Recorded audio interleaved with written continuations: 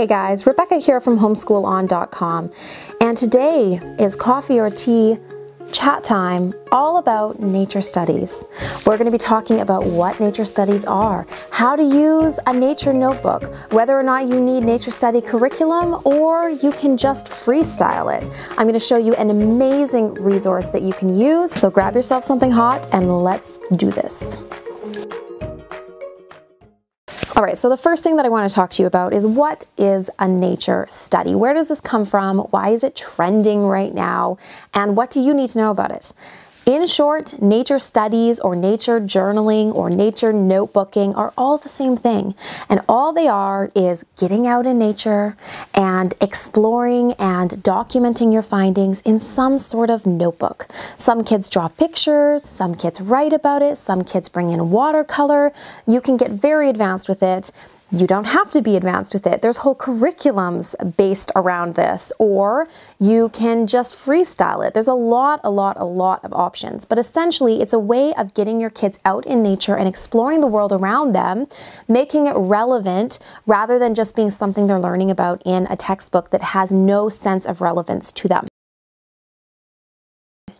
What's great about it is that it brings in your local nature. I don't know how many times I've learned about things that I might never see in my lifetime, as opposed to learning about plants and animals and birds and identifying bird calls that are local to my area. That is much more helpful and it means a lot more to somebody. So that's one of the benefits of doing a nature study. Another huge benefit of doing a nature study in your homeschool is just the idea of getting outside in nature.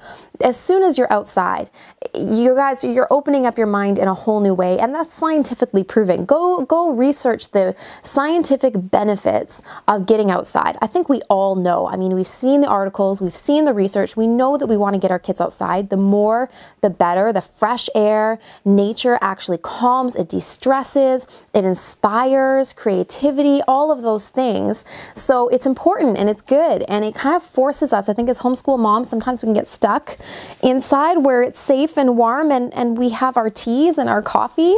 And it forces us to get outside. And you know what? You might be surprised how much you enjoy it as well. Another huge benefit of nature journaling is that it's very creative and artistic. So you're blending the left brain with the right brain. You're taking logic and facts and details and even printing, and you're blending it together with art and creativity and drawing and sketching. So as soon as you're utilizing your whole brain, there's so much more brain power engaged in that activity that kids really tend to remember it. It's very enjoyable. Another huge benefit is that you can do it with all of your kids at once. It doesn't matter if you have a 3-year-old, they can be participating in nature journaling. They're getting science, they're getting art, and they're probably getting handwriting in that as well, but all in a very relaxed format. So nature journaling is awesome. Okay, I think we can just identify that right now. Nature journaling rocks. Nature notebooking, nature studies, all those things are amazing. They're very Charlotte Mason in their approach, and that is a homeschool style. It based off of an actual person that basically had a lot of ideologies and values around education. And if you go research Charlotte Mason education, you'll see a lot of getting out in nature. So it's inspired by Charlotte Mason. A lot of Charlotte Mason curriculums introduce it as much as they can, but it is in and of itself valuable to add to anybody's homeschool style and anybody's homeschool routine. So now that you understand a little bit of what nature journaling is, let's talk about, do you actually need to have a curriculum? There's a lot of curriculums out there. There's a lot of science curriculums that integrate it. There's a lot of notebooking resources. There's a lot of independent full-year nature study curriculums out there, guides, books, resources. It can be overwhelming to know where to start. You do not need a curriculum, really, for anything in homeschooling. Many of us would disagree, but you don't. You can actually just do it freestyle. You can grab a notebook, go outside for a walk, collect things that are interesting to you, or do it themed or do it seasonally, and then sit down and draw or paint or pull out some tea and your watercolors and see what happens. That is a very relaxed way of doing it. Turn on some classical music, seriously, and participate along with your kids. It is incredibly therapeutic. But a curriculum can be helpful for some people that this is not natural to them. It's pushing them outside of their comfort zone in that it gives you some guidance. It can give you some guidance of what to go look for, how to do a little bit of a lesson around it if you want to. You do not have to do a lesson around it. Your kids could choose things that they're interested in, label it, and learn about it based on their interests, or you can find a lot of amazing resources. I personally like to freestyle it as much as possible. I give each of my kids a notebook. The younger ones, simple notebooks, you guys. Don't go all expensive because you know that they're probably not going to last very long, right? I'm talking about your preschoolers, kindergarten. In my older kids, I invest in a high quality art notebook, and I'll put a link to what I use in the description. But the reason for that is because it lasts a lot longer, and it's something that they are adding to, they can look back on. It's essentially their portfolio, and they use this not just for their nature studies, but any art that they do. So it's a one commonplace area that they're putting everything. So I personally prefer to have lots of art supplies on hand, to go out and choose based on our interests.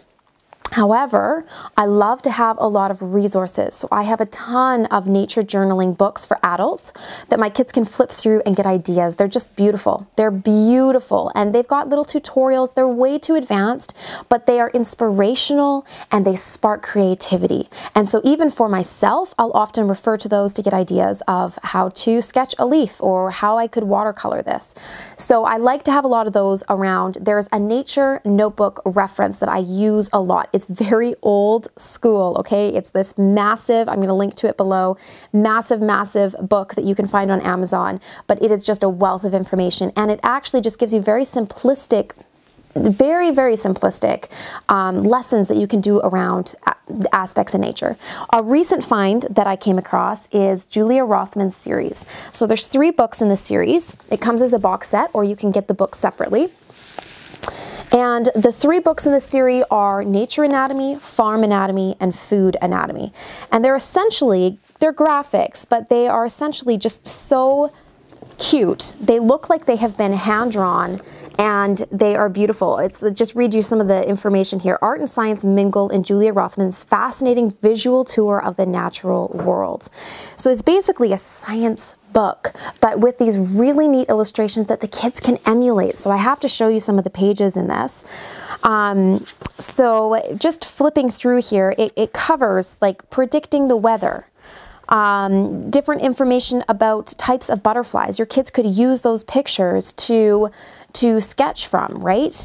Anatomy of a bat. And so there's lots of these anatomy pages in here where the kids could sketch from that, and then they could label the different parts. Let's see, what else do we have here? Anatomy of a bird and different types of birds, kinds of feathers, just to give you an idea of some of the beautiful illustrations. Anatomy of a trunk. And it just goes into so much beautiful detail with lots of pictures. So I found these are stunning. There's also food anatomy. I love this prime cuts, where these are the different cuts of beef and where they come from, or cuts of pork. Let's see, what else do we have here? Making pasta, some pasta shapes. Okay, so it just goes into growing rice, the different parts of the rice plant, just to give you an idea of the way that one's laid out. Again, another beautiful book for your kids to have. And then there's farm anatomy.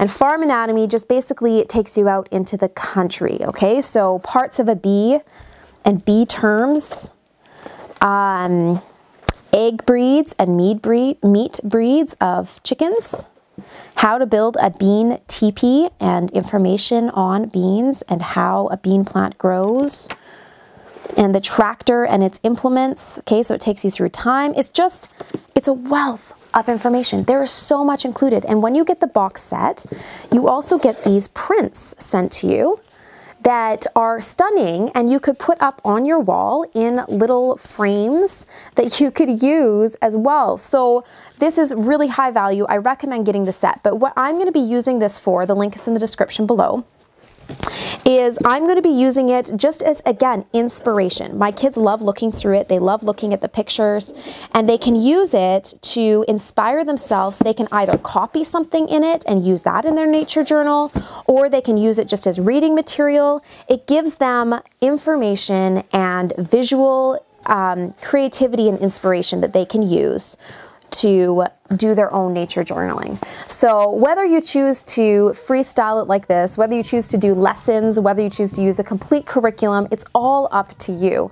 But nature journaling and nature studies are an amazing addition to your homeschool, and I highly recommend just give it a shot. If you're not sure if it's going to fit for you, just give it a shot and see what you think. It's the best way to tell.